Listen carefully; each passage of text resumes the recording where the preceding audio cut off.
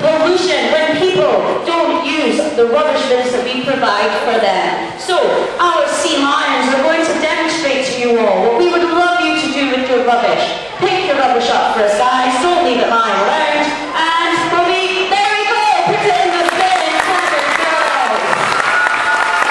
Alright, now next, we're going to do the thing that Sea Lions are best known for, which is, of course, their ability to balance a ball on the tip of their noses. And I'm sure you all know that Sea Lions can do this, but you may not know how they do it. So we are going to show you. We're going to ask the Sea Lions to retrieve a basketball each from the pool and then bring them all the way back up onto the stage. So in goes Poppy and in goes Lola. Come on, girls.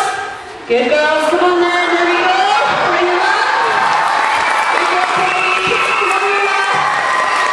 Good girls. Hold it. Hold it.